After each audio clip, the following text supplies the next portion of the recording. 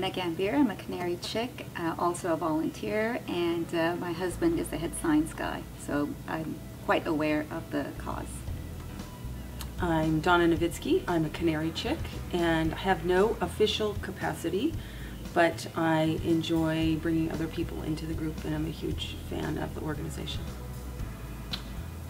My name is Lori Laub, and I'm a Canary Chick, and I am a volunteer, and I just think the world of the cause.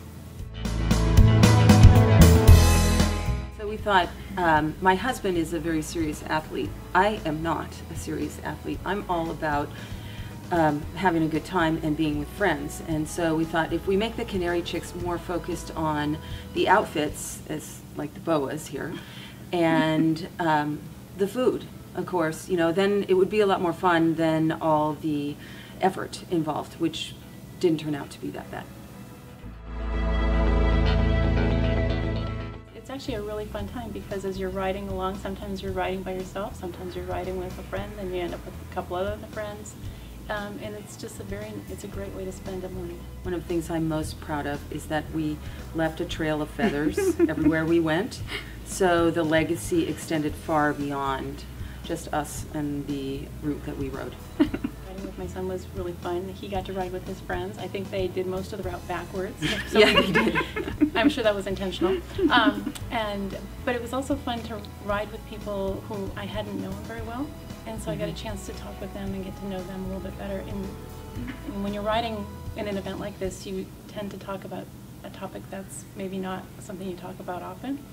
And you just learn a lot about people, and you learn a lot about their experiences. For me, there have been some lasting friendships that formed because I met people because of these two. They live in Portola Valley, I live in Woodside, so I met a whole bunch of new people.